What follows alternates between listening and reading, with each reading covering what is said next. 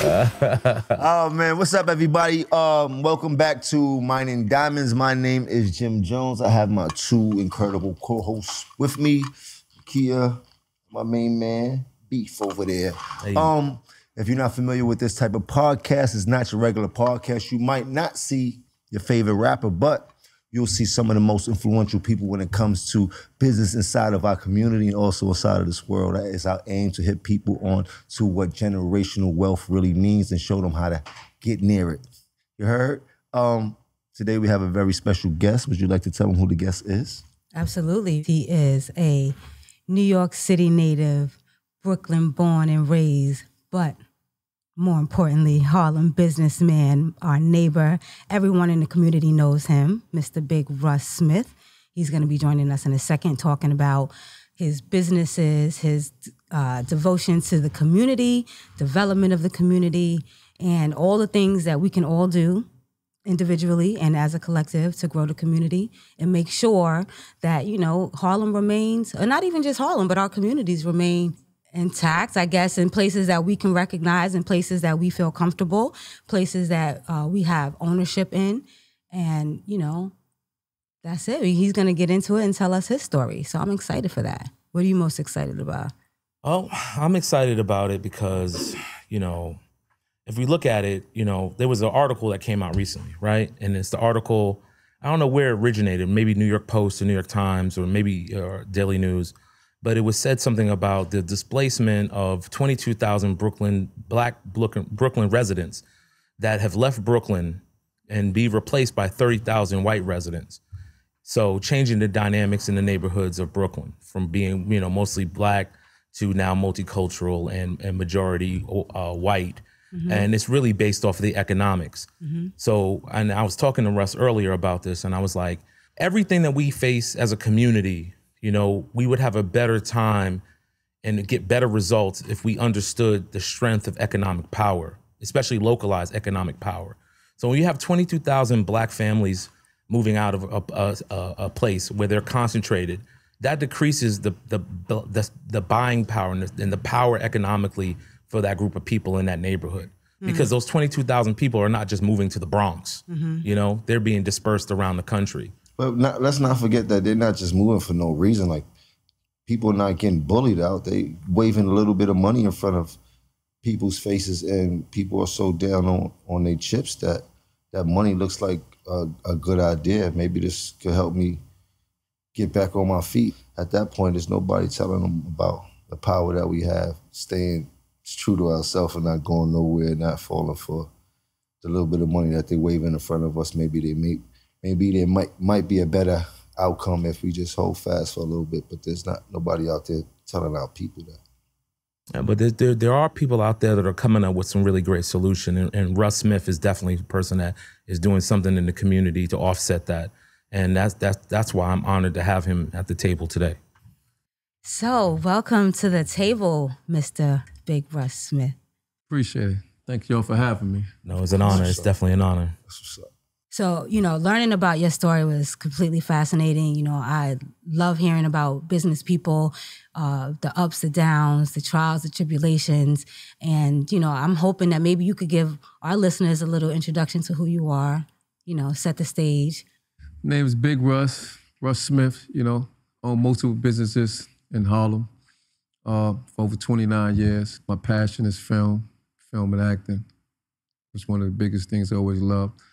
And along from that, the money I made from acting and production is going into business. So what made you switch out, like become a businessman? Well, ever since I was a kid, I always was a numbers guy. Always wanted to save money. You know, at the age of 12 years old, just being around a lot of millionaires in the room, just watching them, watching how they made money, you know, kind of inspired me. So me getting into the film business at a young age and making a lot of money, always wanted to do is open up business just to generate more money and to have, you know, free time to do what I need to do. What was your first business? First business was the barbershop. That's the one on 8th Ave? Yeah, that's the one on 8th Ave. I call that the headquarters. Right. This year made, 29 years from the first one. You know, type of business that runs itself and at the same time makes good money and at the same time was always going to be in business for the next 100 years. And exactly, like, it's the service-based industries that help bolster the community, and barbershops are kind of like the pillars of the community when you look at it, especially in Black communities. It's where we go to congregate, where we share news, ideas, talk about what's going on, current events, how it's affecting us, economics. It's a very, very important place in our community. And at the same time, it got me to know the community. Right. The crazy part is funny because I've seen people grow up. It's like, man, you have a kid now. You're a grandma. You're a grandma. I'm like, damn. It was funny, weird, watching them grow up in front of me and at the same time employ some of them that was in front of me. Like, had kids 10 years old start sweeping up the floor, going to the store. They're like 25 now, 29. And they always remind me of that. Wow, remember I used to work for you. I used to sweep the floor. And it went through like generations, like 10 years, another kid to come, then another kid to come. So I pretty much just watch them come. And they see me in that neighborhood as the icon. So let me ask, you're from Brooklyn. Yep. But you opened your shop up in Harlem. Yep. One, why did you choose to do that? And then two, what was it like building the community and those relationships being a outsider?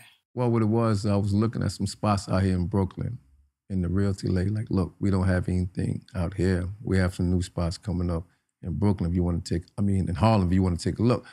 I said, okay, cool. So we go to Harlem. She showed me the whole roll of stores that wasn't even open, that was brand new, not renting anything, just been renovated. I said, nah, let me get this. I'll take one of these spots. Did you know anything about real estate and starting a business? Did you know anything about Harlem? No, well, yeah, I knew. I've been going to Harlem since I was kept playing ball. Most of my ball players friends from Harlem. I had a few family members up in Harlem. So going to Harlem, was just like going to Brooklyn. And you were coaching at Gauchos, right, in the Bronx, right? Well, I grew up as a Gaucho. Okay. And then as I finished college, I started coaching the Gaucho a little part-time, still helping out with the developmental program that I had created. So you're a ball player, you play ball in college too? Played ball at Malloy College out in Long Island, high Division I. Played in Europe for like 2-3 years, played in France, Nice, played in Africa, Tunisia, what they call it, Germany, short time. You're a baller. Yeah, So if you didn't have that connection to Harlem, do you think you would have still taken the space there? Would it have been a little too risky for you, or? Risky in what? Like just coming into a whole brand new community. When you're a hustler, when you're a grinder, you're a business, you step outside of the box. It could have been in Queens if the opportunity was right and the price is right, and I seen, where the location was, the location and everything. It doesn't matter. How'd you even learn about that? Like, who was teaching you location matters? This is a good deal. Like, who taught you all of that? Was it just trial and effort? It's just trial. I said, like, at the age of 9 years old, saving my money to buy a pair of sneakers. That's when I learned the value of money. My pops was a number guy. Money. I always, wanted to do numbers. I'm good in math, so I'm a numbers guy. I love money. I love to see the profit. I love what numbers make sense and what doesn't make sense. If the numbers didn't make sense, I wouldn't have done it. So besides the barbershop, what are some of the other businesses that you have? I just opened a little diva, a little spa for little girls in the same block, a juice bar, salon, had the lounge up into COVID, opened a locker room, another barbershop on 7th. I get tired now, but it's serial entrepreneur is what they call you. It's just so easy to open up a business with so less. Okay, hold on. I'm gonna stop you. It's so easy to open up a business. Yeah. Break that down for me. Well, what I mean by easy, let's do a number thing. Okay, so you have $20,000 in the bank, give or take.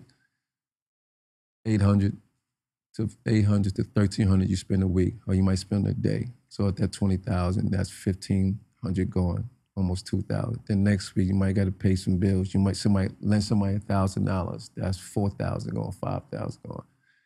By the time the end of the month, You don't spend 8,000. But I came to you and said, look, let's open a business. This is what it take. 15,000. Nah, look.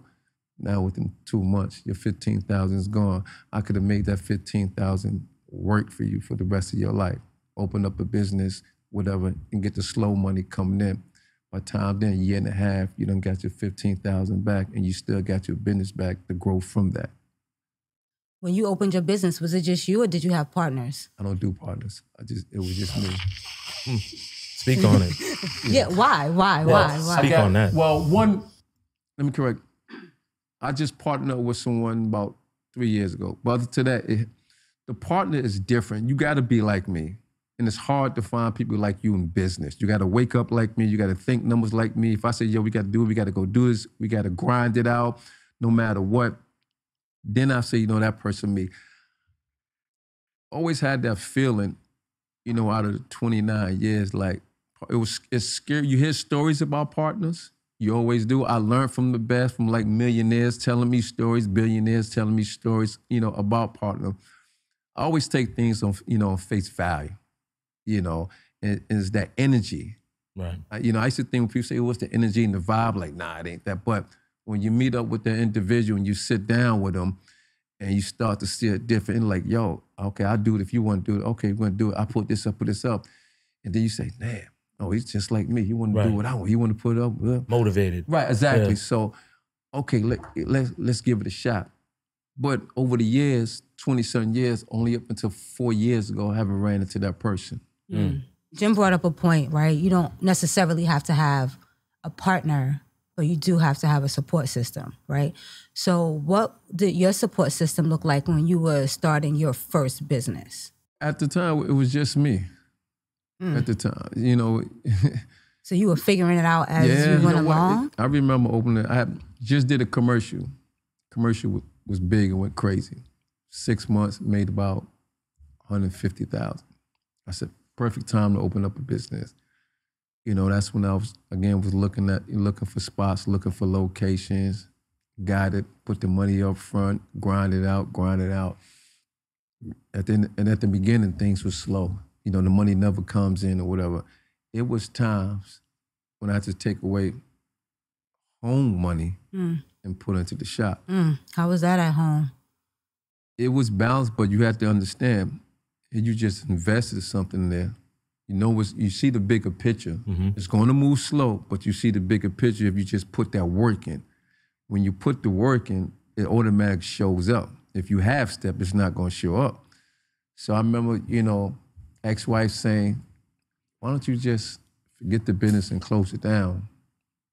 And I looked at her, I said, yeah, we got two different mindsets. I don't come from that cloth right there where we just shut down. We grind it out, and then you got to figure out, okay, with the space you got, how much money is it bringing you? Right.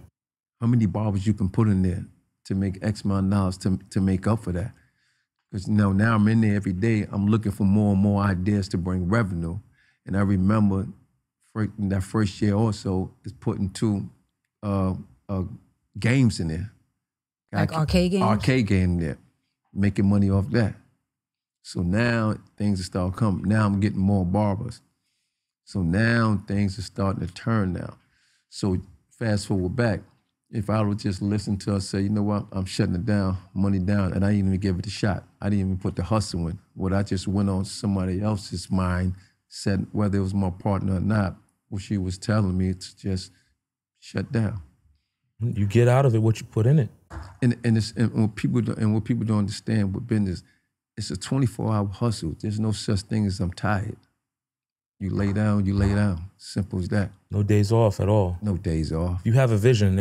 You have to execute. Once the vision is there, that that's it. Absolutely right. What's that like when you dealing, with your wife? Like, was she understanding about that grind, or you got to think about when people are not. And you had kids too, right? I had a young kid, just got back from Europe. What else? I had my young son. But if people are not kind of cut from that era, that cloth, or you didn't grow up like that, you wouldn't understand it. I grew up with parents who was just hustling. My whole family just hustles, grinds, and making it happen. So it was already in the blood. You follow what I'm saying?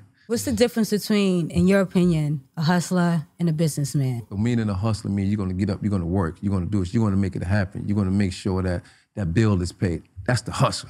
And it's the same thing, you know, as a businessman, you're a businessman, but you continue to do the right things and make the right decisions, make the right moves, just the right meetings, all to make the hustle happen. So it combines together. Yeah, you definitely can't have one without the other. The more hustler in you, the more you become a businessman. But you need both of them to become one of them. You need both, because you could be a businessman and have no hustle. With no hustle. No hustle. Exactly. Now, that's like you're not stepping outside the box. 100%. So I'm a businessman, I'm in here. Damn, the hustle's out here. Right. So how do you move out the box and go?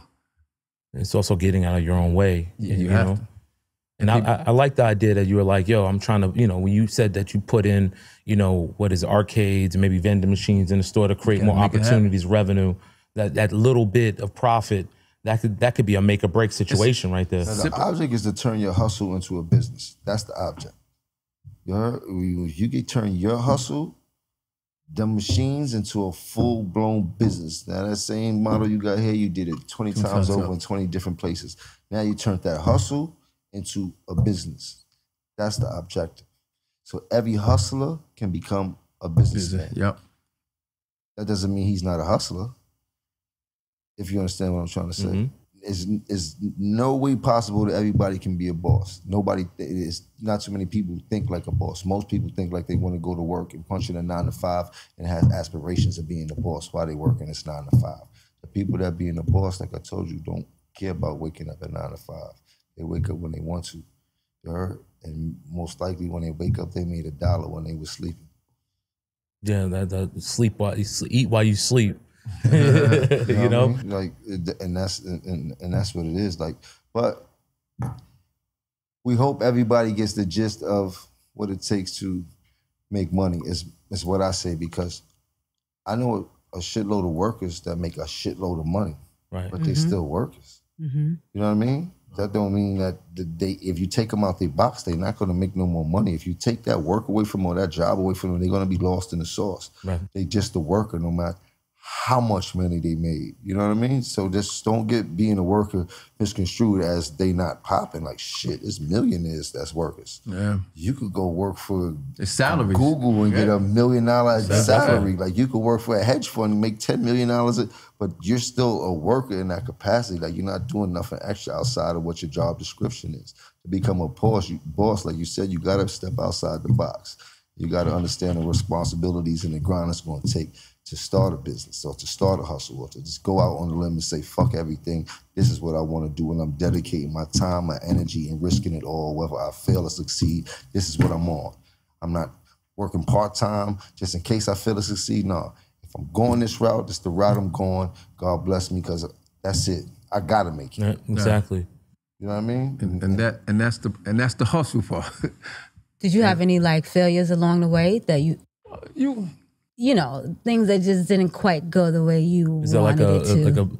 Like a Big Russ toy store that never came to fruition, or a restaurant? Well, I had I wouldn't say anything that I touched kind of failed, because I try to pick and choose. Right. You know, I think the plan out first, like, okay. Fails, we say our L's are lessons as opposed to losses. So is there some lessons that you learned? It's a lot of, it's a lot of lesson, meaning, you know, one of the lessons, know that, okay, not making that rent that month. So, okay, now, you know, it's the rainy day. Right. You got to learn that. One thing I tell people all the time, it's not always going to be honey, sweets, and cherries and smile. I tell people all the time, even today in business, you got to take the bitter with the sweet. 100%. If you don't understand that, man, don't get in business. And I like to tell people, you're never gonna be able to save for a rainy day until you get rained on. Oh, trust me. And early on, it was like that, knowing like, man, got rent coming up. Like, yo, it was slow. Got to go in that stash. Got to go in that house rent money. Now I got to hustle it back. A perfect example. COVID shut down. I got 9 businesses. Fighting with SBA. Fighting with my landlord. Out my pocket, out my so you know where I'm going with it. You know what? Out my pocket, 65K. Out my pocket every month too, right? Like that until it kicks some kick in. But the bill, my overhead a month, my monthly bills, what people don't understand, and my monthly bills is like $50,000 a month. Nah, that makes sense. People don't look at that, you know, and people always ask me, Russ, how do you do it? And when the whole pandemic dropped, nobody didn't, yo, Russ, you good? You need $1,000, you need $500, you know, but not that I, you know, what? But not that I look for it, but you know, this is that's part of being a boss. Of course, let me tell you something. I don't take it personal. I know it because you know what? I could lose. I tell people all the time, I could lose everything today. Everything. Start back over in a 1-bedroom apartment with a Metro car and still be back on top in another year. I thoroughly believe that, man. That's how bad I am. That's how you're wired. That's how you're wired. That's like, a hustler's mentality. Right. You know, like, and I tell people that they look at me crazy like, yeah, I don't care. I can lose everything I got, you know, whatever, still gonna provide for my kids. I'm gonna go take a 9 to 5 in my specialty, which is coaching film. We're gonna figure everything out till I get back to where I need to be. And that's it. You got some people who get in a situation like that, go commit suicide. Who can't deal with it. Yeah, like they're scared to go back. They're scared to start over. But they're scared to, you'll catch me on the A train in Brooklyn like this, on the train like this, sleep. And guess what?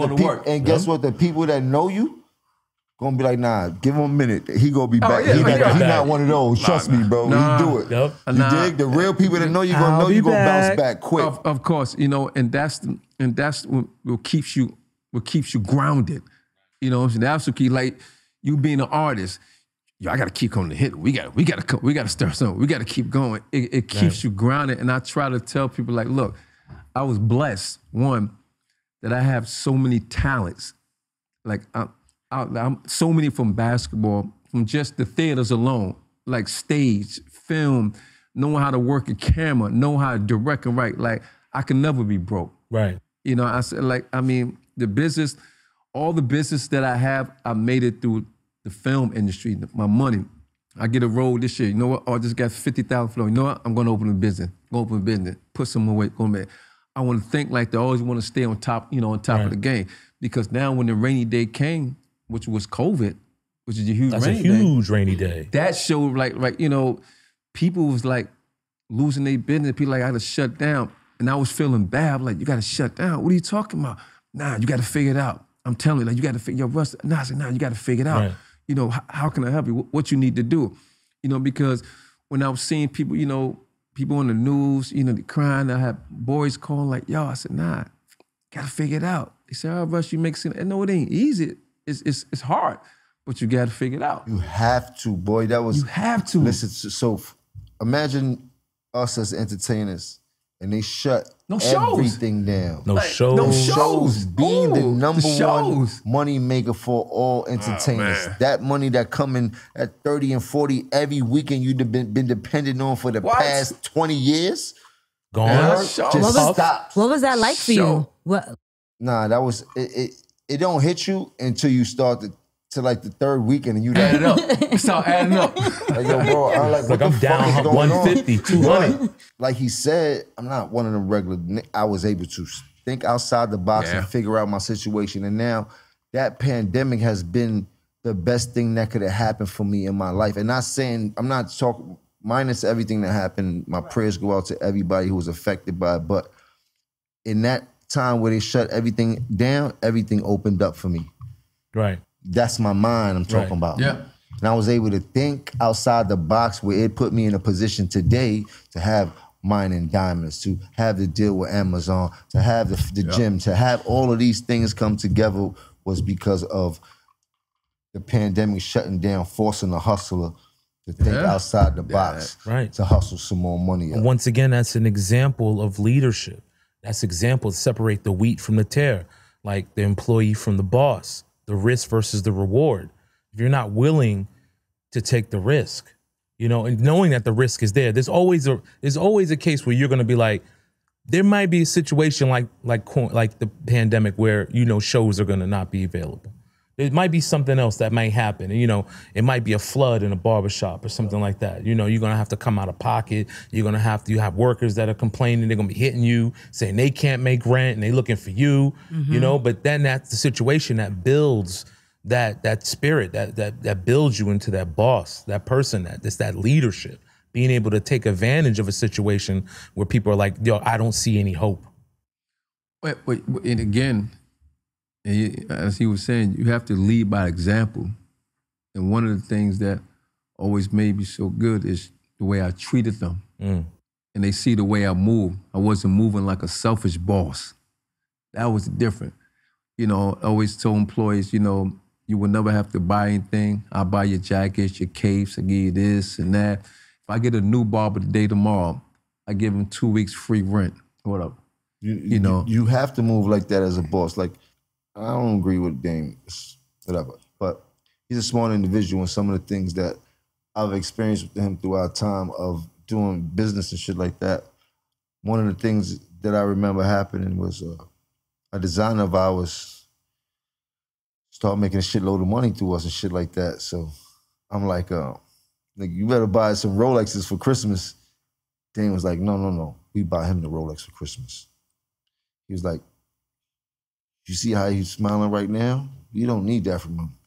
The more we show the employees that they just as important as we are, the more they're going to show you how bad they are when it comes to them doing their job. They're going to go over and above and beyond. Yeah. In that relationship, it takes another. So those were one of the lessons that were dope for me as I move forward in doing business and making sure that people around me are taken care of just as well as myself, per se, in all moderation. If you know what I'm trying to say, you know what I mean? Which is a good thing. Even like, again, going back to the COVID thing, I would check up on my employees. Y'all good?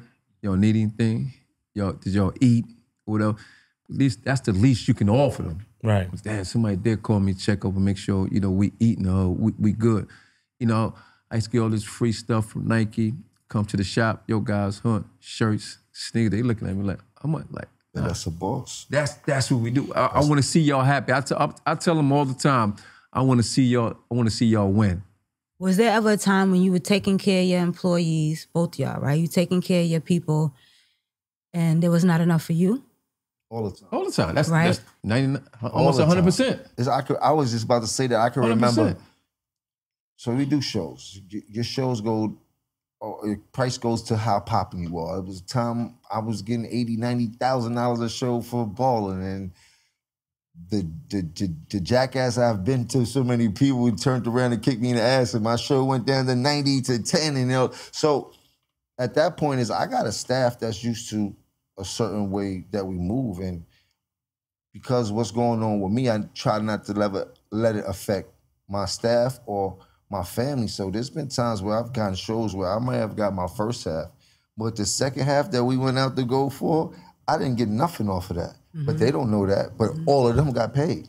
Right. You understand what I'm saying? So I know how that feels to end up just feel like but you're not. It's a certain gratification to know that you're able to still be a boss in those situations and make sure the people around you are taken care of. Because you know sooner or later you're gonna get the come up anyway. It's gonna come back to you tenfold. It always happens like that. It all, and it's funny you mentioned it because I feel the same way. It's just being blessed from having all these businesses and being able to employ the community, and that's always been the goal, to employ the community. People will come home from jail. Yo, I need a cut. Let's go. I'm gonna show you how you get your license. You know, just in everything I do, always employ the community. Even having 4 businesses on one block, people come out like, "Oh, Russ, you got the whole block." I said, "Nah, I want the city." That's my whole mentality. No, I want the city. Imagine if I can get the whole city who I can employ, and then as minorities, we on top again. Once again, that's an example of strong economic power. You know what I'm saying? That's the whole idea, for them to see them businesses lined up together and know, I'm a threat to you if you outside of the community, rocking with it. So let me ask you this. You being a pillar in Harlem, especially when it comes to entrepreneurship and helping the community out in that. So with all the gentrification going on, do you see a way for us to combat that where the people can start benefiting from the gentrification? 'Cause for me, I'm not mad at gentrification. Harlem was a nasty looking place it didn't look good for a long time. And now it's starting to look dope, which is dope. I'm not mad at that part of gentrification. I'm mad at the part that our people are not more involved and they pushing our people out due to whatever the circumstances is. So now, how do we combat that where we are benefiting from all of the gentrification that's going on around us? Once again, it's leading by an example. If you see the way you think, see the way I think. Now we just got surround ourselves with like-minded individuals. With them individuals. Like, look, y'all, here's the plan. I can figure it out. We can gang up, and I know how to make it happen. We put this community together. We start getting this, start getting that. Everybody play their role. You got credit, you got money, you know people. Let's start off with this one thing. And then what we do, we put it out there. The new team has arrived, such and such. We're doing. So now, the folks who's trying to come in and take, they're like, yo, did you see what they're putting out now? They got a new team. This is their move. They making moves now. We talking with banks. They talking with other banks. We talking with all the community leader we gather. But the problem with that is, like crabs in the barrel. Everybody want to take the side money. Everybody want to take this. What is the challenge dealing with those crabs in the barrel? Like, how do you get around that? It's like being cut from that cloth. It's only a few pieces of it. So now it really starts at the younger generation. How do we mold them? How do we teach them that? We got to teach. We got to set that goal. So now you're going from like 10. Got them at 10 years old, and you get that into that 20. So now you got that gap. As they 10, they moving up. So now you got that generation that flows in. Maybe a certain amount of thousands of kids. And now all that certain amount of thousand, they become these community people. They become these banks people. They become these mind. Because why? We are coaching them. We are teaching them. Like now, I do so much of that in that community that a lot of people don't know. Like, I'm setting up to take a photo of 200 kids in front of my shop with a shirt and a tie. Just a photo, just a picture. And I told people, I said, the picture's gonna tell 1,000, it's gonna speak for 1,000 words. So when you look at that picture with those 200 young men, just in the picture with shirt and tie, what are you thinking? Right. Like, it's a picture of not only success, but the potential for success. Right. So now you kind of like, if you're looking on the outside, you trying to come in and you trying to regulate, you're like, yo, look what he's building. He's like Malcolm. He's like, look at the followers he got. And I'm standing there with a suit on, and I got my crew in back of me of youngins that's going to be coming up of the next 2-3 generations, and I'm molding their mind. I'm training them to become these businessmen in their community. Even they go off to college to come back and rep their community and hire their community and to rebuild their community. So it comes back in full circle. How do you work with the local elected officials, the bankers, right? The people who give the money, give you the space, like, are they, you know what I'm saying? Like, on that level, how can we? It's different. Like, okay, along with my schedule, I just became the vice president of the precinct community council. I don't know if you know what that means. I do not. No, speak on it, please. In every precinct in the city, every police station in the city, they have a committee, a president, vice president, treasurer, sergeant of arms, and so on, keeps a minute. And they work closely with the commanding officer, what they call the CO of a precinct, like hand to hand, like this. It's almost like we're a cop but with no guns, because what we say kind of say so because we're the community, we're the voice.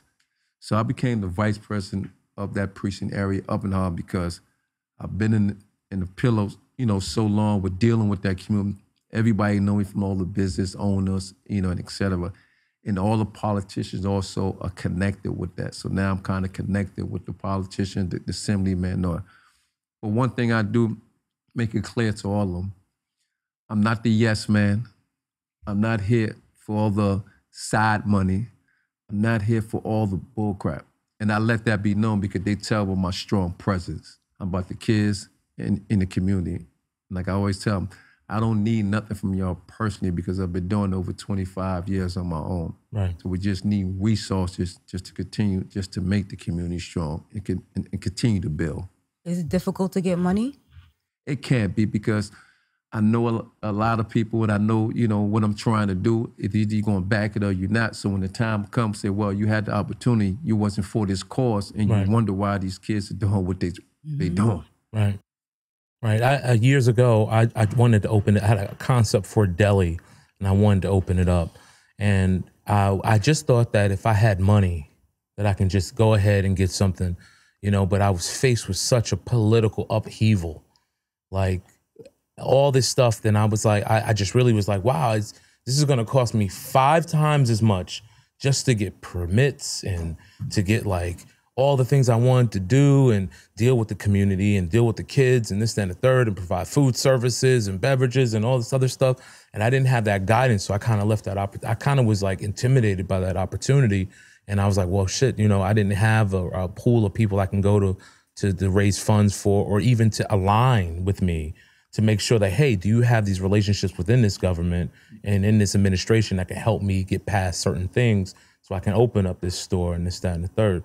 So I find it like very, very, very important that you have that, you've been able to infiltrate that system and work within it, because it's really intimidating. It can be if you don't know no one, just like you said, you didn't have anyone. I just thought it would be simple. Yeah, I mean, it can be simple if you have the right person to speak with and they can explain it to you. Like I get people all the time, yo, Russ, I'm looking at a lease. What do I need to ask for in the lease? Open up a new business. Well, I tell you, this is the first thing you want. Don't take a 3-year lease. You start off with a 10-year lease. You're not going to get it. You might get 6 with an automatic renewal. Get a good guy letter and get 6 months of build out. You want X, Y, Z. Now you want to add the COVID law into it in case COVID go up. You have to pay money. This, can you get out as a good guy letter? So it's a lot of things in it. Just a lot of little things that people come to me like, well, and I tell them it's like kindergarten work to me now. I say, okay, do this, ask for this, ask for that, ask for that. So all of this knowledge, right? You learned this along the way, or was somebody schooling you? Along the way. It's like you said, you're taking your L's and you're learning from certain things.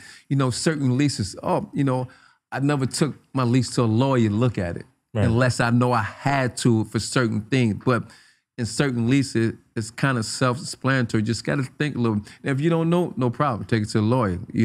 But leases. I done looked over my career like, damn. Oh, I know. No, just ask for a good guy. Like, oh, nah. Tell me you need 6 months because you ordering stuff from Europe to come over, so you need more build-out time. Oh, no. Tell them this. No, tell them this. So it's like fun. Looking at. So I'm always schooling people with that. I just had 3 people like in 2 weeks come to me. Bali, Russ, I just got a number. I wish I'd have came to you first. So don't worry about it. We're going to rock it. This is what you need to do. So you help these people for free? For free, yeah. I don't charge them.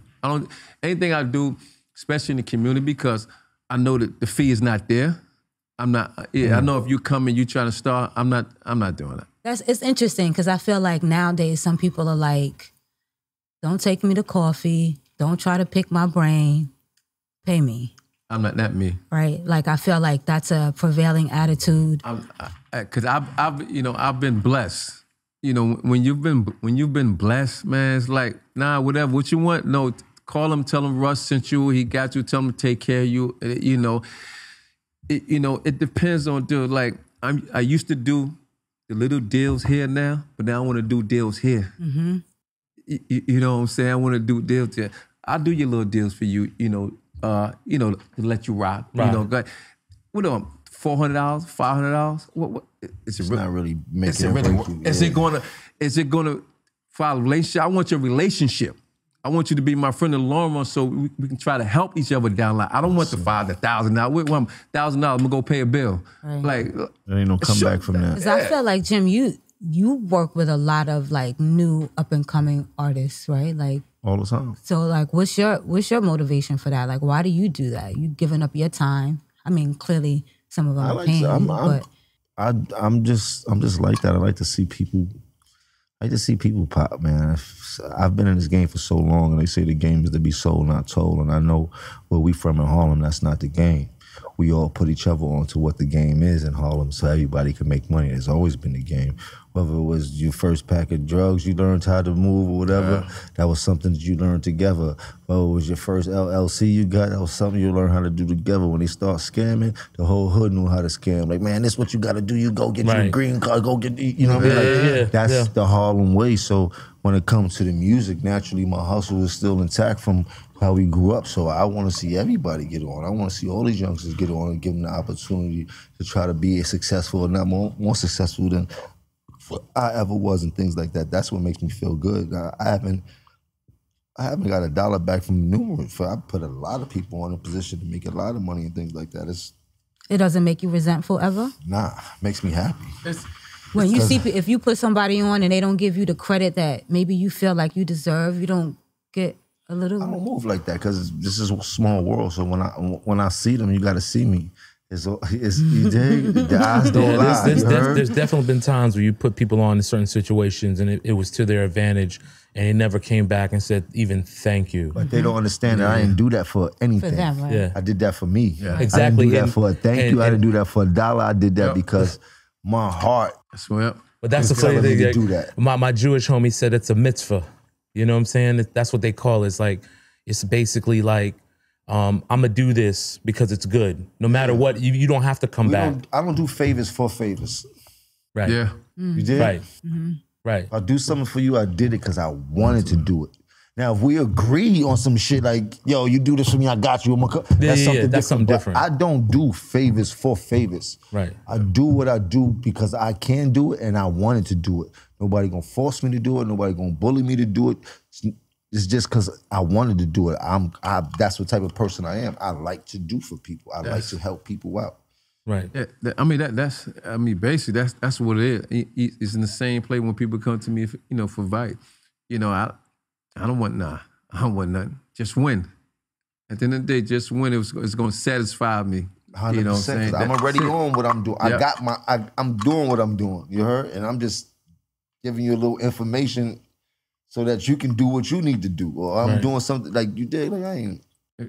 Greed is a mother, man. Greed is. Woo. And greed comes in so many different ways that people, ulterior motives start a lot of greed. Different. You did? And People most have people different. But there's opinions. good ulterior motives and there's bad ulterior motives. You heard? Like I could, in my heart, want you to excel. That might do something for me, but I know wholeheartedly that I'm just helping you excel. But in the back of my mind, I know, though, damn, I'm helping her. The trickle effect is still going to come back to me for being such a good person in that. You understand what I'm saying? You know that. Like, certain ulterior is not a really ulterior motive. You just know that's going to happen. Now, some people do things wholeheartedly. Like, I'm going to help her. It's going to help me. And whether she lose or fail, me putting in a position is going to help me better myself and shit like that. There's a lot of evil people that think like that. They only help people that's going to better their position. Not better themselves, but better their position. And that's not what we on out here. I'm wholeheartedly just trying to help you because I can. I don't need nothing from anybody at this point in my life. You know what I mean? I need the love right now. I've done so much shit in my life. All I need is love. You know what I mean? Love is all you need. No bad news. Love. I want good energy around me, and that's it. Because I've been through so much. We all from Harlem. You know how it's not easy to navigate them streets of Harlem and be successful. Nah, you got the haters. So look, You got the haters. so you done started all these businesses in Harlem. Yep. I get it. When you first started, you didn't have the space in Brooklyn. But I'm sure over the 29 years, there's some real estate opened up in Brooklyn. You know what? I guess you just fell in love with Harlem, right? I got it's just spoiled so you dope, because right? it was Harlem love. But you know what it was? Let you go Harlem. Now you got Jim started. Now you got Jim. But you know what? It just, you know what it was? It got comfortable. Like the four locations that I have next to each other is owned by one company. So that kind of works. So it was just easy. It's easy. So when someone will move out, you rush. Come on, please take the spot. We know you're going to pay the rent. We you know, you've been here a long time. It's one of them things. And then, the spot on 7th Avenue, you walk around Harlem like, what's the rent on that? I said, it's convenient because everything I do is in the city. Right. Talk to me about building relations, like the business relationships, right? So you just said these landlords, these realtors, they're coming to you because they know you good for it, right? So as a new business, you know, or entrepreneur, you starting a business, like how important is that to develop these relationships? Well, it's you know, developing a relationship with the landlord is very important because you want to, first of all, you want to see what type of guy you're dealing with as far as landlord or whatever. You want to see if they have any egos. At the end of the day, they just want their money. You want to be straight up. Oh, I didn't have the rent. No, if you got to go in that your jury money, go pay your rent because you want to try to keep a good stance because now when it's time to renew that lease, he can rock you, Val. Yeah. So it's a double-edged sword. Now your business is booming, but you don't have a great relationship with your landlord. So that could be tricky. You never want to get nasty with him. You never want to get disrespectful because at the end of the day, he has the upper hand. Just remember, when that lease ends, he want to come back and rock you with that percentage. He can't. So now what you got to do, you got to leave that spot, find another spot, which now the rent is kind of, if you're paying $3,000, whatever you're looking for now, it's going to be like $4,500, $4,700. So now, and at that time, on top of moving, then you got to do the deposits. You got to do deposit. So now, if the rent is $3,000, so you're paying maybe 2-3 months rent. Now you might pay broker's fee. Then you got to pay this fee. So you have to pocket like $20,000 before even moving in. $20,000. So now you take your mindset. Man, do I need to do that? Or do I just try to be a decent tenant, be straight up with my landlord, no disrespect? You know, if we're going to go back, let's do it the right way. Email, listen, sir, how can we make that? Perfect example with my landlords with COVID. So I go down to his office. We talk numbers. I said, he asked me, what's the fair number? What's the fair number, Russ? Okay, I got that. Okay, no problem. Go back. Said, no problem. Because when you've been such a good tenant, and they was understanding with the whole COVID thing, and it, you know, so you want landlords like that. Yeah. People get into these bins, you be careful with these greedy landlords, disrespectful, you know, because the one thing you don't want them to do is force your hand. You know, my younger days, you know, maybe you could have forced my hand, you know, but now it becomes a mind thing now. It becomes a chess move now. No more checkers. Da. It's chess now. Move slow now. Okay, how do I do it? Okay, let me do it the right way.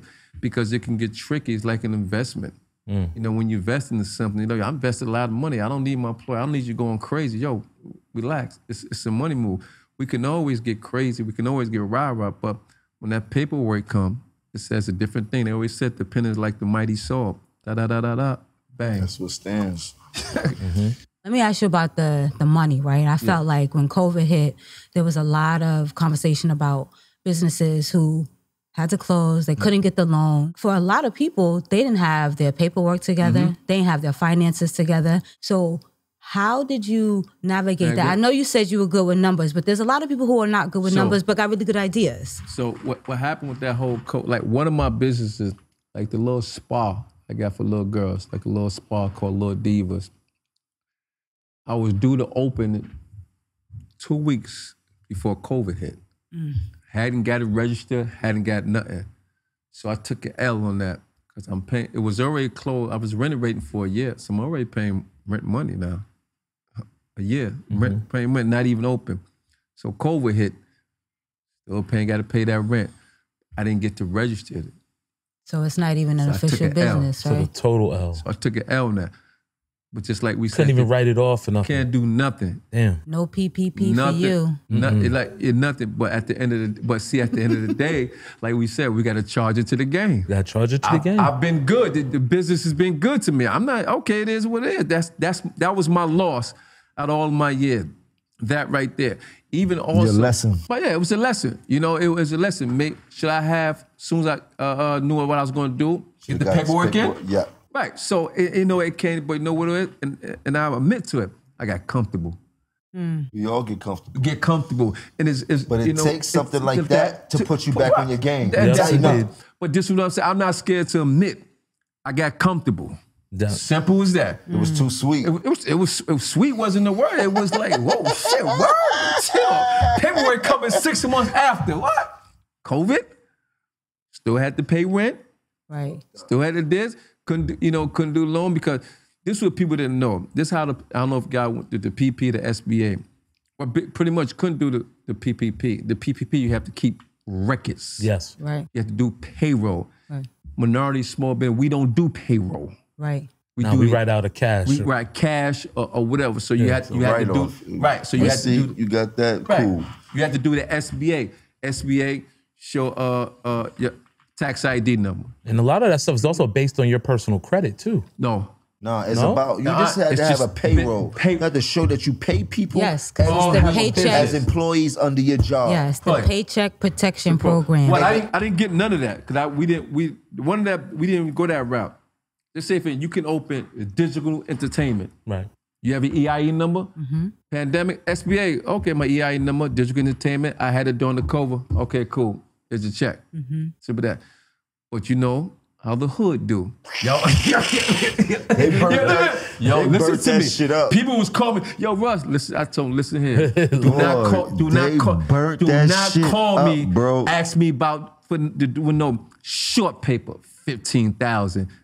20,000, 10,000. Only get yourself what? in a headache in 2 years. 2, 3 years, everybody gonna have a headache about that dumb shit. This is what I'm talking about. Not knowing the value of money. So you calling me to do some shy shit for 10,000, 15,000? That's still not meeting I got bills more than that a month. What, you want to go shopping? People going shopping, going to Miami. Yeah. Like, you want to give me a stack for helping you? Huh? Then you they got, you just give me 3,000. Ain't nobody tell you, yo, Russ, show me how to do this, keep everything and put me in a loop somewhere. Let me get it. Can you help me with a business if I get that? You know what I would have told them? Get $500, open up a business, and I'll show you how you apply for the SBA. For free. For free, without going to jail and them come and look for it. Because now they tomorrow, people like that. Niggas just want a Dior. They trying to get this Dior and this Balenciaga. But they was doing that. Like, I'm in the hood and Big Cam, like, y'all doing what? Yeah, they going out of town. Y'all, what? Going crazy. She went to DR to get her face. I'm like, what? But look what you're doing. You're not even smart enough. If I'm gonna do the crooked side, let me get 50,000. Let me go open 3 businesses. Right.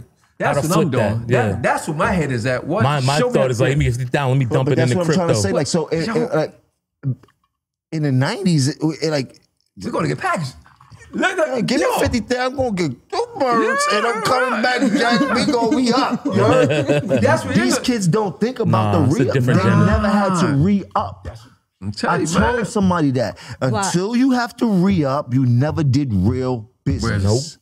Scamming don't come with a re-up. No, it doesn't. SBAs don't come with a re-up. But every business in America comes with a re-up.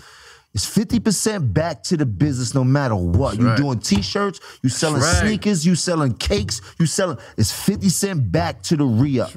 And these kids don't know what the re-up is. That's why they don't know how to run a business. Everything for the, and you can test everything for what these kids is doing is clothes. They genius, but they don't have smarts. Yeah, we were talking about that again last night. You heard they lacking a lot of common sense. They can go take out all this money from out of nowhere, off the computer, everything.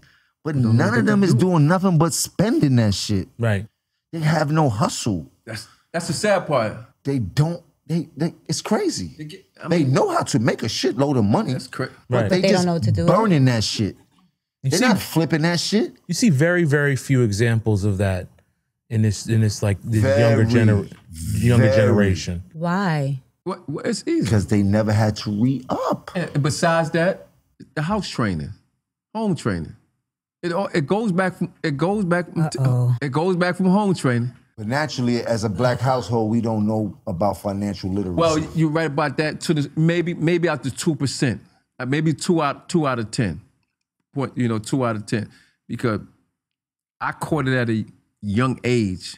I don't know. It just came. You was around a lot of hustlers. A lot of money. Right, I was. If you was around a lot of hustlers, it's different from people like you. Yeah, absolutely. You know what? You're right. My father, my mother, my uncle, my brother. Everybody didn't have that. which is true. So now you got to hope it comes from the household. It comes from the so-called people you're around trying to right. put on. You're right, because I remember know? when I was a kid, and I remember I stayed at my grandmother's house. You know, my mom would drop me at my grandmother's house, and my uncle, I remember this to this day, I walked in the house and there were these big ass boxes full of pork skins, the pig skins. And he was like, pork rinds. So he was just like, that was his business. And he had the whole apartment, like a big apartment packed with boxes. And he was so excited about it that made me think like, wow, I could really go out here and sell something like my uncle. You know, it's those little inspirations, like that little stuff that you get as you're young. You said starting early as 10, that's when the child's able to retain that information. But you know, it's a perfect example. 9, 10 years old, I'm walking around with my father, carbon paper. You know what carbon paper for? Yes. Going to the number holes. They used to use carbon paper back in the day. Hustling with my pop, holding the box, heavy boxes. And we going in and out of number holes, selling carbon paper. So every number hole needed that. That was big back then. Every day they running through them shits. And he probably looked and found a good connect and with a cheap price so he could make a margin on top of it. The whole city filled with number holes. I'm holding heavy ass boxes, not complaining or nothing. Once again, I'm taking the lead of my father, watching him. I'm quiet. No daddy, I'm tired, I wasn't hungry. No, I'm watching what he do. I'm watching the way he speak to people. I'm watching the way he say things to them. I remember somebody said something, he said, yo, back the fuck away from my son. I'm picking up his attitude, know what to say, know what not to say. Nah, kids watch their father. So I caught COVID a few weeks back, and it knocked me down for like 2 weeks. And then my son, like the 4th day, he came to me like, yeah, you really sick. I never seen you not getting up and going to work for this many days straight. Like, yo, it's almost crazy that I don't see you telling me you about to go to work. So it just it's you be by surprised. us doing certain things, it instills certain shit with our kids that you don't even know how to hit. And so he's watching the work ethic. So he knows to be successful out here, you gotta work. Gotta work. Dad been getting up and going to work since I can remember. So just for him to see me laying still, that was like, Superman is really down. This is the craziest shit he's ever seen and shit like that. But it's like, kids pick up. I was more happy that he said that to me than he could imagine, because I know he's watching. Oh, the kids are aware, you know? They watch what you do. You're gonna go out every day and hustle because they see you sacrificing this special time with them, you know? And they don't like, okay, I know he's not gonna be there all the time because he's busy, but then they could see it. Because I know one thing, when I got kicked out of New York public schools and I went down south, I'd be down south, and that was a whole culture of like white kids, suburban. And one thing I noticed about those kids is they were so happy to talk about what their father did. That the pride that the kid would be like, yo, we're going to my dad's store, and how it affected their social circle. It's like, yo, we're going over to Billy's. Pop got this going over here. So-and-so over there runs this. You know what I'm saying? And the pride. It builds on it, because those same kids then have businesses now. Right. You know, because of what they saw early on and what they were able to, with pride, say, my dad did this. He did this. Basically for me and for us, you know, and how infectious it is. It's actually one of the most important things you can instill in a child is that example. It's just watching you. Like, a lot of times, my young boys, they watch, we get up like 5:30 in the morning, 5:15 every morning, 6-7 days a week, like clockwork. I done trained their body to. They get up, no problem, thing like that. Let's come open the shop. We got a thing. I would pull the gate up, and while my back is turned, one is there, watch my back. When I go to the ATM, they do the same thing. I had to train them. Had to explain to them why. Because now when you start explaining the rules and why and XZ, it start registering their brains get stronger. Now they watch what you're doing, you're teaching them, like, yeah, because dad said this. Why we do that? Because dad. So now, yeah, they're little mini computers. They're over there analyzing the situation. And that's because when they get older, when they do certain things, I tell them you gotta watch. It's the same thing that was told us now. Look out for your brother, watch out for your brother. But at the same time, now I gotta teach them how to protect and vibe. I said, now, God forbid something happened to me, y'all gotta know how to run the shop. Right. You gotta get that money. Right. And they be like, Dad, you gonna give me a shot? Well, you can have it. I said, you can have it right now if you want. If you was old enough to run it, I don't care. Right. I'm done with it. I had my fun. You know, so, but it goes back to that whole mentality about teaching them, watching, grow up, you know, to do certain things out the household, knowing to count numbers because certain people in the household wasn't taught that from the parents, wouldn't have, or whatever. So all that falls apart. And I look at my oldest son, 30 years old now, has his own bourbon coming out. Right. Like, that's some different shit. You out there in Kentucky with the big boys, your own bourbon coming out. Like, and he's out in Louisville, like he owns Louisville now. Like he's like God out there. He bought them championship, like he can't walk nowhere without them wanting to do something from him. When it comes to like business-wise, who just want to give him $1 million lines of credit just on his name. And they know they're trying to figure out where did all this come from. They see what I do. They respect me. So you respect me, now you got to respect my son because it's going to come back to me and I know what needs to be done in the right way. When he bought his house, all the other moves that he's making. You're taking advantage of the opportunity. You got to. You have to.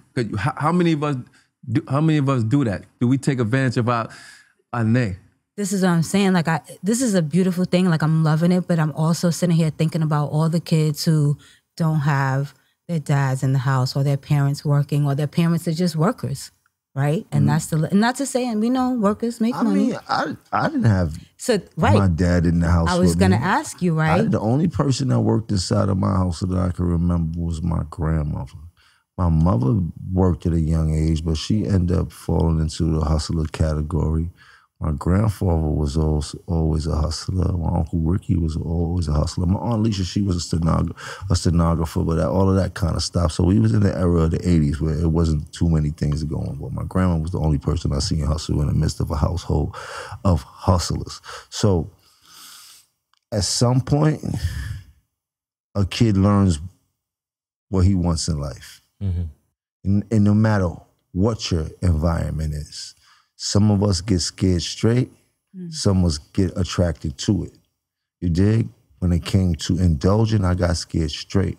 I seen some of the most scariest shit within my family that made me say, I'm never doing anything got to do with coke, dope, none of that. I'm only doing weed and liquor, and that's it. And that's a promise I kept to myself from young, and I never, ever tried anything but that. No pills, no none of that, nothing. You know what I mean? And we could say it's all on the parents, but ultimately the decision is within that kid. I'm telling you, because I was that kid. Like, we could blame a lot on the parents, but the decisions of God. No, you're right about that. God gives us all decision-making ability. And at some point, as a child, it clicks on you the direction that you want to go in. That's the same thing with me. Like, there was a time where I could have went down a whole different path. I was already on that path. But it was just one thing that I love music so much, but I wasn't a musician, but I wanted to be a part of it. And I remember my first business that I didn't even know anything about, an LLC. I went into the record store and I opened up a book of record labels. This is like in the 90s. And I copied all the addresses down and I sent letters to like 200 record companies. I didn't even know what A&R meant. I just thought it was cool. Can I be an A&R? And what happened was, it was like they would send me back promo. They wouldn't even answer the letter. I would just be on the promo list. So I get all these albums and stickers and posters for free. And I was in a little town in West Virginia. So I was like, well, shit, I could sell this to the kids because they don't get this. So I started Uncle Beef's House of Beats. And my mom would get the envelopes and it'd be like, Uncle Beef House of Beats. I'm in the 9th grade, That's crazy. You know what I mean? And I'm taking posters and stickers and advanced copy stuff and I'm selling it to the kids in the school, And I was like, after that, that was it for me. That was it. I was like, I'm in the game. Didn't know nothing about nothing, but I was like, I'm in the game, And that forced me to come back to New York, and that was on my path. I was like, fuck that, I'm coming back to New York. And I did the same thing again. I went out and I wrote a bunch of, because I was like, oh, it was some success. So let me do it again. I did it. And the only person that answered the record to be an intern was Rockefeller Records. It was Shaka and Omieli. And that was it. That was my path, 96.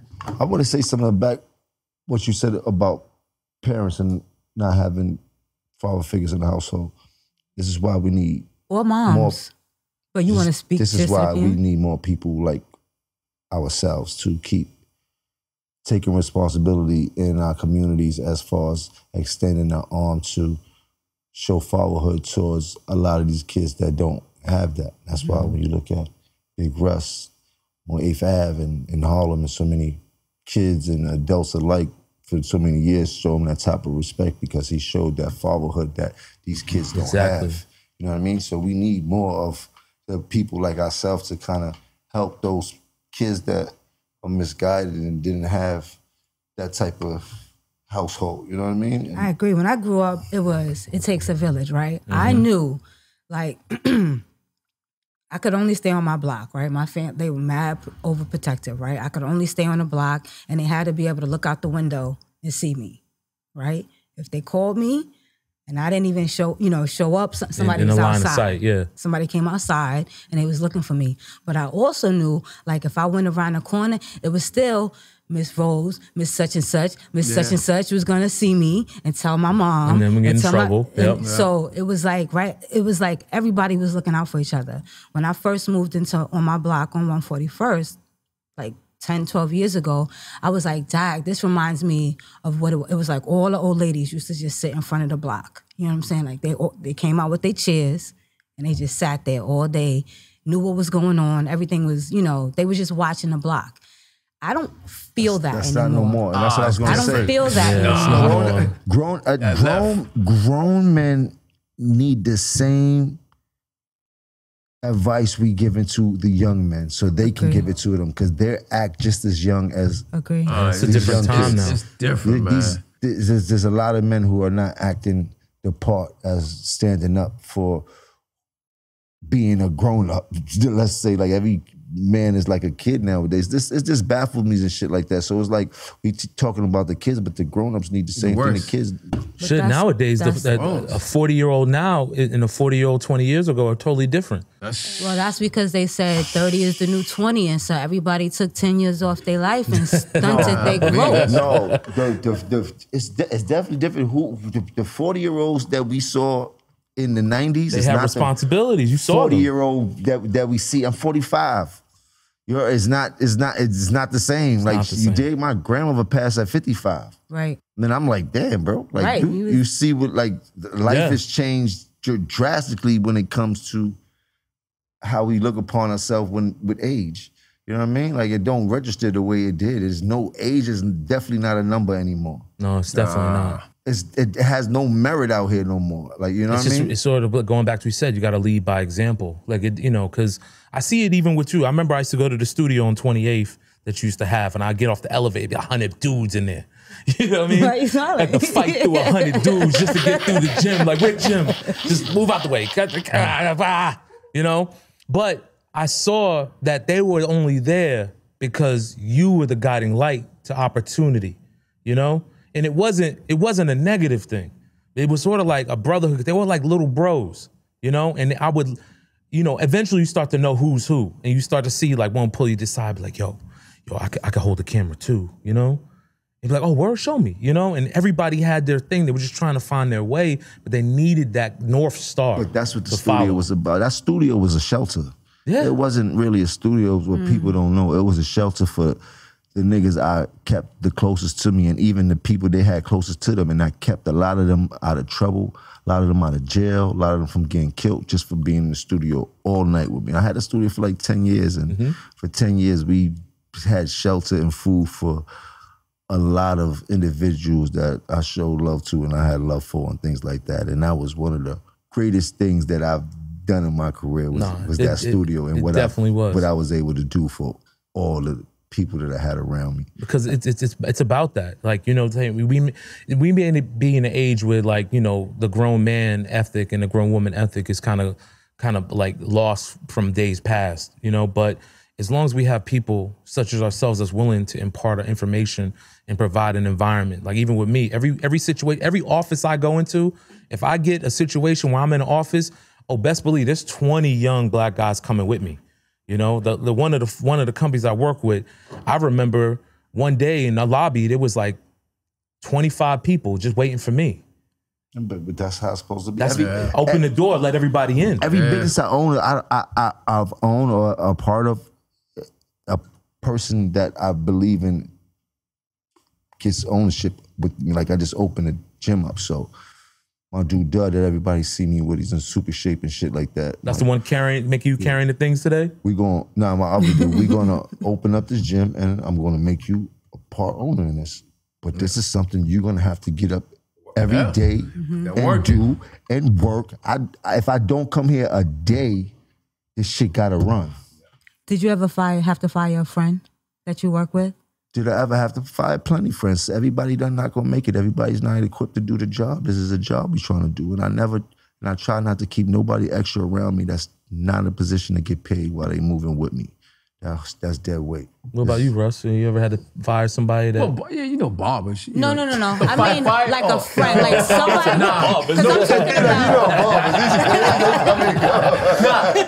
No, I'm saying like how beef is like, I'm bringing my people with me, right? So if there was somebody that you wanted to bring along with you, and you're like, yeah, but you're not cutting it. Never. I was never in a position to do that.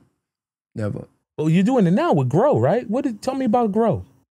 That's something that's trying to jump off now. Like whatever. So we're just trying to, put that together, put that whole thing together. It's like we're trying to gather like entrepreneurs, like all the top entrepreneurs, and like, look, let's get rich our way, man. Let's do it the right way. Let's help other people get rich. Let's help other people get on, because they looking at like if you down, they looking at him as the boss. They looking at me as boss. Well, you're going to become a boss too. We're going to show you how you get rich our way, but you just gotta want to do it.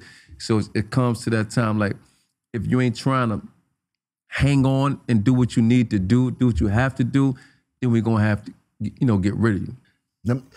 Let me say something, because I know we probably winding down, and I know you have a few businesses, but I know the main thing that you've provided in Harlem is these barbershops. So if I were kid coming up, somebody getting out of jail, or just somebody who was looking for a job and thought that being a barber might be one of the ways out, is there some way that we could get in contact with you to give us some type of information to start our process on being a barber or even a barbershop owner? Oh yeah, you can always DM me, Instagram, Right. Big Russ _2. My account is not a private. Right. Open. DM me. I get every now and then I get DM. Hey, how do I do XYZ? Hit me up. Always. So Big Russ _2. That's very important, to be accessible to people who have ideas. Like, as soon as Jim said that, I was like, wow. I put myself in. If I was a younger man, I was like, yo, like, okay, wow, it's an opportunity here. Let me make a business real quick. Big Russ has real estate. He got 9 spots.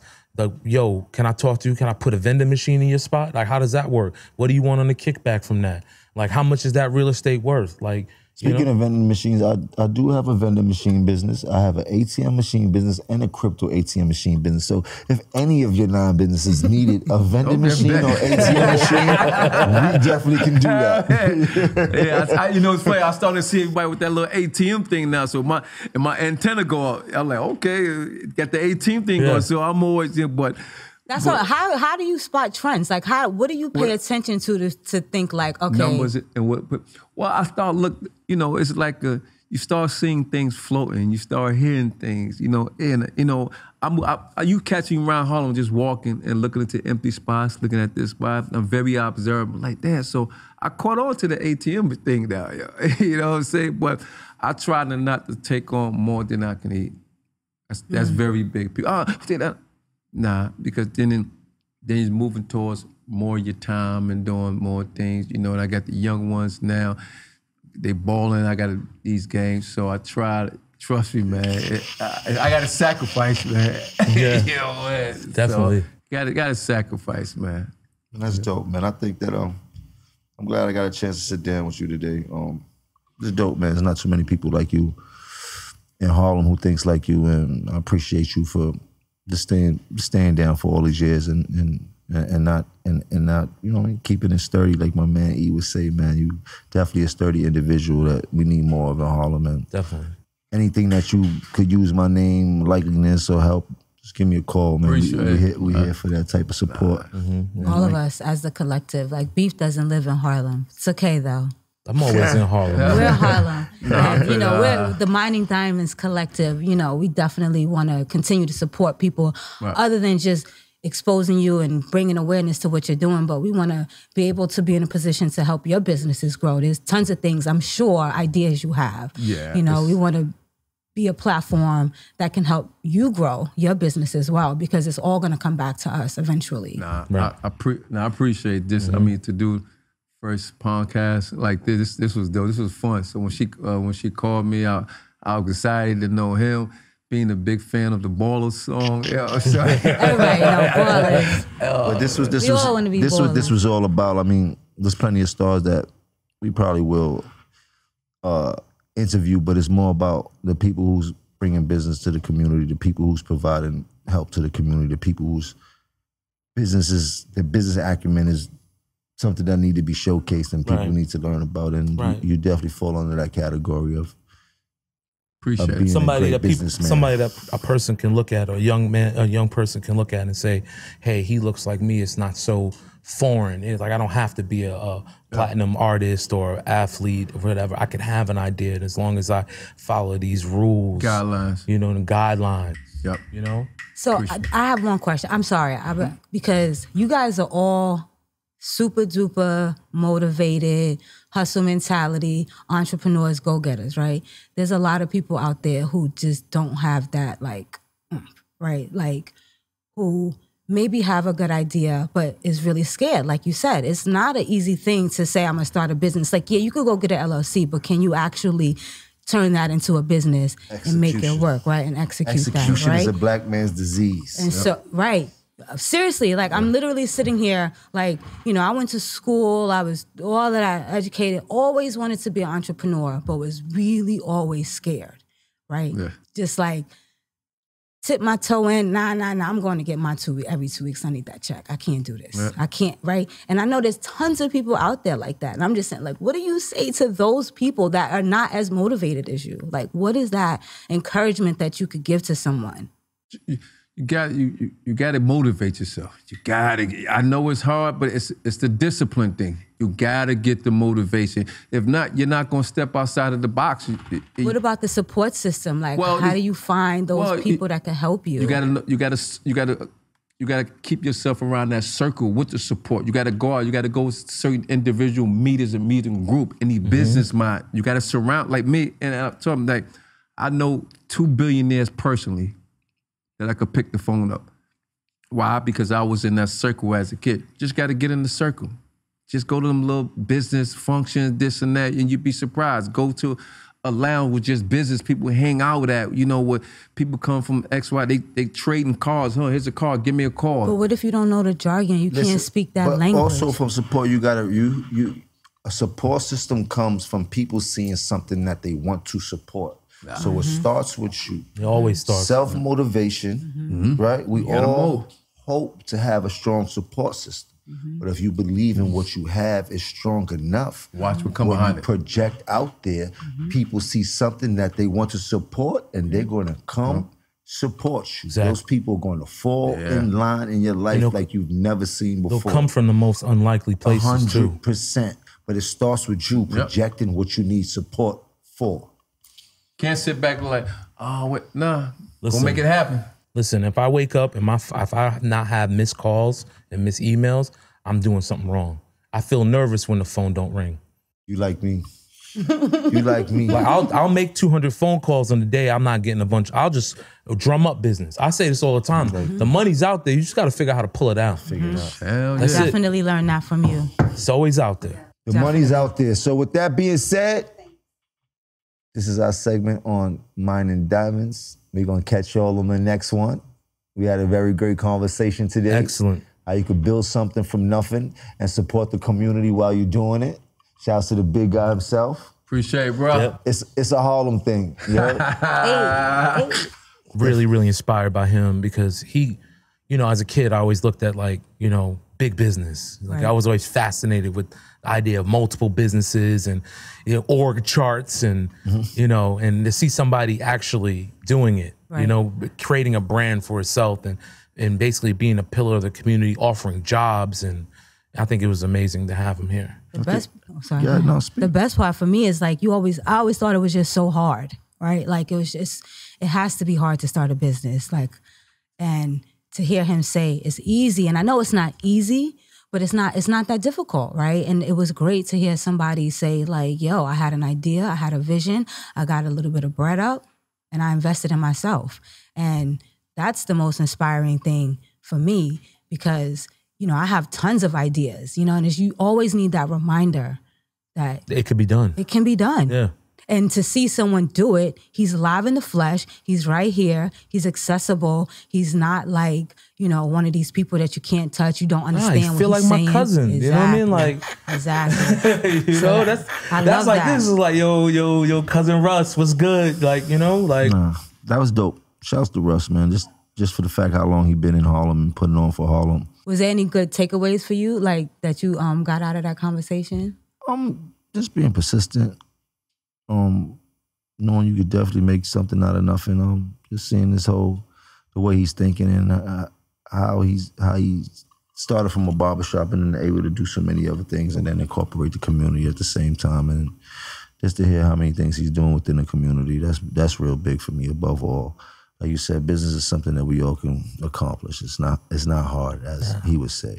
But the hard thing to do is make sure that you incorporate the community and be there for the community. And he's a pillar in the community, and that's what I respect the most. Because if you know anything about me in Harlem, that's what I'm all about, is the community and making sure the kids are taken care of, as I have a book bag back to school giveaway going on right now. So that's what we all about. So I definitely tip my hat to him.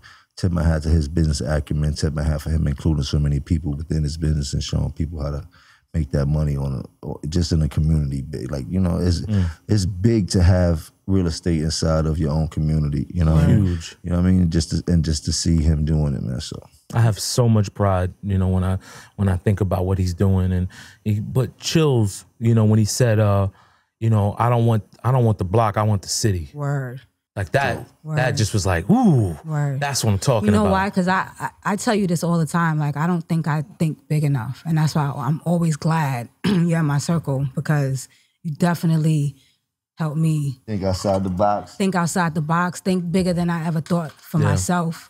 Yeah. Now, one thing I did take away, he has to take the time out to make sure he see his sons play basketball. Yeah. That is the biggest thing for me, because I know how it is when my son was playing sports and me being halfway around the country and me jumping on planes or catching a private jet just to make it back to that football field so he could see that I walked on that field before the game was over. Right. Means a lot. So for me to him say that, he definitely got my vote. It's a balance, man. too. It's a balance. Shouts to Big Russ, man. Shout out to Big Russ, for his man. contribution. Yeah. And thank you for joining us on Mining Diamonds podcast. Special shout out to United Masters for having our back. Like, comment, and subscribe, and keep in tune. It's only going to get better. It's only going to get bigger, and we're willing to share it and want to share it with you. So thank you. Thank you.